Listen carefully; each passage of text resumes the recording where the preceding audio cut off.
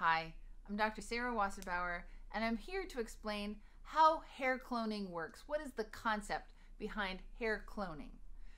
Approximately 50 hair follicles or follicular units for a total of 100 individual follicles or hairs are taken by a hair transplant surgeon under local anesthesia. This would be about a 30 to a 90-minute procedure depending on the individual patient, and it would require a surgeon to extract the follicular units using a tiny little punch. The patient's own hair would comfortably hide the harvest sites, and he or she can go back to normal almost immediately. There's no long-lasting change to your appearance, and only tiny scars the size of a pinhead that would be camouflaged.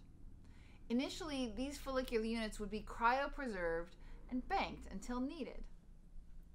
When required, some of the follicular units, if there were a treatment for hair cloning, when required, some of these follicular units would be taken from the bank and processed to isolate the specific cells involved in the production of the hair shaft itself.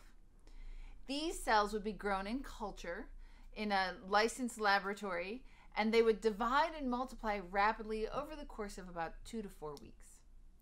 The expanded cells would then be transported back to the clinic and micro-injected into the patient's scalp, wherever they're needed.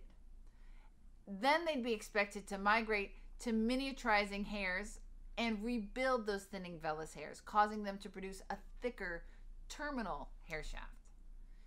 This would allow those hairs to regain a more youthful appearance. In a later version of hair cloning, what is going to happen is those injected cells would actually be able to create a brand new hair follicle by a process called follicle neogenesis. Now, why is it important to cryopreserve your hair? Well, there's an increasing amount of scientific evidence that would indicate that hair cells and hair transplant quality decreases with age, in particular right around the age of 45. Therefore, harvesting and banking hair cells at an early age will be expected to preserve high cell potency for future uses.